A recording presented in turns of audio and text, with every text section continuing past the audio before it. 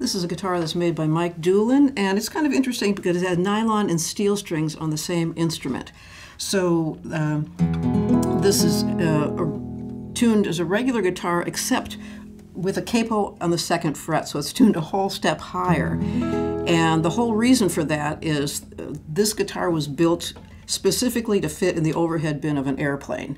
So everything is smaller. So this isn't much bigger than a regular guitar then, even with the entire extension of the harp strings, the sub basses. And most harp guitars just have the regular part and the sub basses. This one also has the super trebles added. And so I found when I was recording with John Doan, we recorded a duet album together. He's got super trebles on his. Not a lot of harp guitars have the super trebles, and I found that they're really lovely for certain pieces, but you don't want to use it for everything.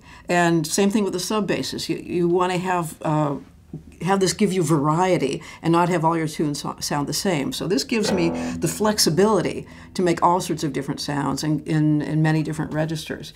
So a tune like View from Space, and this is one that I wrote on the harp guitar, and really requires those sub basses, but it doesn't really need the super treble, so I leave those out. And it has a lot of harmonics in it as well. So this is View from Space.